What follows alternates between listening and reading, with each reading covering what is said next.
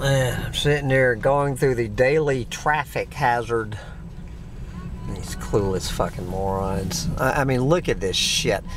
And this is one little school in one little town. I mean, these fucking parents. I mean, look at them. Do they not have fucking school buses anymore? I mean, I don't even know. It's like every fucking day. And I guess this is every morning and every afternoon, 5 fucking days a week. I don't know. I know there's fucking school buses because I'm always getting caught behind the motherfucking school buses. So you can't tell me there's not any fucking school buses. All I can figure, all of these fucking little panic sheeple parents, is that these are the kids that should be within walking distance to school. So it is this absolutely fucking gloriously beautiful day here in paradise. It is a Tuesday, November 30th, 2021. So these fucking kids, all I can assume is that these fucking parents twice a fucking day, you know, taking their goddamn kids to school, sitting in all of that fucking clusterfuck, and then what is it, 6 hours later doing it again because their fucking little brats can't get out and walk on a gorgeous fucking day like this. It's not like there's fucking 6 feet of fucking snow on the fucking ground. You know, it's not like there's a fucking blizzard blowing here, all right? It's fucking Florida. And I see this fucking bullshit all over Florida. It's not just, it's every goddamn town that I'm fucking going through. I'm either stuck behind a fucking school bus, or I get caught up in all of this fucking clusterfuck of these clueless motherfuckers not wanting their poor fucking little babies to have to get out and walk on a gorgeous fucking day. Get some fucking exercise, you fat ass little fucks. You know, look at the goddamn line. You know, it's fucking 2:30 in the afternoon. What the fucking, where are we? Checkers. Look at this goddamn drive-through line at Checkers. My guess is what this is, because that's the high school right there. Is that, so my guess is what this clusterfuck at Checkers is the goddamn little privileged fucking high school students who have their own goddamn cars, so they don't have to walk, and so they get in their fucking car, which is about a block and a half from the fucking Checkers on this beautiful day, and get in their fucking cars and sit in the motherfucking drive-through line. Oh fucking God. Am I gonna get behind a goddamn school bus now? Here comes the fucking, oh shit. Look at the goddamn flotilla of these motherfucking school buses heading out. You don't see, I don't believe it. It looks like I might see 2 16-year-olds out on the fucking sidewalk on this gorgeous day. Not getting into a fucking school bus, not getting into their own car, not getting into their parents' car. So I'm trying to get this motherfucker, you know, to do some work on the goddamn, on this fucking potholed road going into my place. And I'm trying to get, and this is the guy, not the woman. I'm trying to get the fucking guy to come out and bid the job on, you know, filling in these fucking potholes and bullshit. And you should hear what we're going through. This man's entire life is built around taking his kids to school and picking them up. I wish the fuck I had recorded this grown man talking to me about his fucking day tomorrow. Unfucking believable. And I guess 5 fucking days a week. I wanted to ask, I wanted to say, listen, you clueless motherfucker. I said, okay. I said, where's the fucking school bus? And my guess is his answer would have been, well, they don't drive the school bus because, you know, they're supposed to be fucking walking. And so this grown fucking man on this beautiful day in small town America, I mean, the motherfucker, I mean, he's bouncing around the entire county, trying to, you know, make disappointment. He has a fucking appointment at 6 o'clock in the fucking morning tomorrow. It's a grown man. He has an appointment at 6 o'clock in the morning. Then what he's going to do is he has to run, you know, bid a job at 6 o'clock. He has to run all the fucking way back home, get his motherfucking kids from the house, take them to school. Okay? Then he's going to run out and actually spend a couple of hours doing a job, but he can't come bid my job because, which isn't that far from the job he's doing, because he has to stop every fucking thing he's doing on his job, assumedly to make fucking money to support his goddamn kids. He has to run back across the whole fucking county, get in that motherfucking clusterfuck to get his goddamn kids and drive them back home like their own fucking personal taxi service. And then he said, so all right, he goes, hopefully I'll be done with all that and we'll drop the fucking kids off.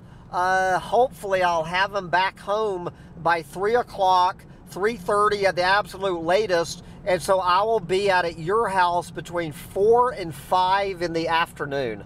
I mean, it's like this motherfucker is driving 100 miles tomorrow so he can take his fucking kids to school in the morning and pick them up in the fucking afternoon.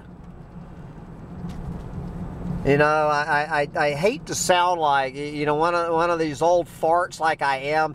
So when I was in elementary school, so from age, what is that, like 6 to 12, it was about 2/3 of a mile, I would say, that I walked every day. Me and dozens of other fucking kids walked about 2/3 of a mile. Well, you know, when you would see 100 fucking 8-year-olds walking to fucking school in the morning and walking back in the afternoon. And none of us were fucking obese. So then I got into high school. So what, you know, starting at age 13, then it was 1.2 miles. This was in Atlanta, Georgia in the 1970s. I was just out of range or in range or whatever you want to call it, you know, where I was not eligible for the school bus, that at least in the 1970s in Atlanta, Georgia, 1.2 miles, the school board or whoever decides shit like that had decided that you can get out there and fucking walk. You fucking little spoiled pussy. Get out there and fucking walk 2.4, so it's 2.4 miles that every day I fucking walked. Me and, you know, 300 other kids back in the 1970s fucking put one foot in front of the fucking other. You know, the entire high school parking lot for students who had cars, it was like maybe 50 fucking kids were privileged enough to have their own fucking cars. You know, even when I got my fucking car, I did not drive my fucking car to high school. Now I did drive my Kawasaki 175 motorcycle. Okay, they did let me, they found room for me to park it there. So after I got that when I was 16, at least started riding my 175 motorcycle, mostly so I could put girls on the back to give them a ride home in the damn afternoon. But I'm just so fucking sick and tired of this whole fucking little generation of fucking pussies that we're raising.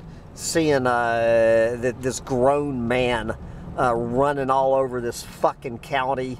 You can't come out to fucking bid a job because he's got to spend half his fucking life taxiing his little darlings all you know, around the whole fucking county. And Jesus Christ, I mean, I wonder how many millions and millions of fucking fossil fuel engines. Now, I'm not talking the school buses. I'm not even talking the fucking school buses. I'm talking, you know, the fucking parents who won't let their fucking kids get out on a goddamn 70-degree, gorgeous, sunny fucking day and get off their fucking fat, lazy asses and fucking walk. You know, this goddamn newest generation of fucking little pussies that we're raising up. Anyone acting, you know, acting like this fucking generation is gonna save this fucking planet. They can't fucking walk 3 blocks from school back home, you know, without someone coming to save them. They're the most spoiled brat, entitled, privileged fucking generation ever to come along. They're not going to do a motherfucking thing to save this fucking planet. Pull your fucking head out of your ass. Every time I hear this shit, talking about that whoever who are these fuckers, the alpha generation? Yeah, I love that, the alpha generation. They're fucking generation fucked. We were trying to think, Aaron and I were trying to think of the Greek alphabet letter for F, for the letter F. They're generation fucked. Anyway, now that I got that off my chest, I'm heading out to Peanuts Sawmill to, I'm hearing rumors that these goddamn tree-hugging eco-Nazis won't let this fucking Trump tard get out there and log cypress out of the swamp anymore, these fucking tree-huggers. So, I've heard everything that you just can't get cypress lumber anymore, or if you can get it, it's going to be like 4 times the price that it was. I'm actually, your old eco-Nazi is thinking about taking a truck full of cypress lumber up to New York and selling it in New York. Oh God, we're so fucked. Anyway, get out there and enjoy walking home from school while you still can. Bye, guys. There's the airboat store. What do you think? Should I go shopping at the airboat store? I really do need to go on an airboat ride when I'm down here this year. I think I have never in my entire life been on an airboat, so we're gonna have to make that happen. Get a ham bone on a fucking airboat. This is what's left of the old Florida. This is Floral City, Florida. Just about bought a house in this town. 1997, it was $26,000. Can't remember why I backed out of that deal like a goddamn fucking fool. I bet this fucking place is 3 blocks from here. I bet this place that I could have bought for $26,000 in 1997. I bet the son of a bitch is worth $300,000 right now. And I love this road with these old oaks. Goddamn Tampa is marching this way. Fucking Tampa is gonna be here before we know it. Man, you gotta love these gorgeous, the old Florida. This is what it used to look like all over this state before all these fucktards came along and ruined it.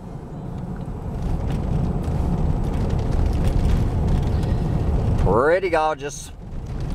Come down and see me in the old Florida while you still can. I am off to Peanuts Sawmill. I'll bring you a report when I get there. Bye, guys.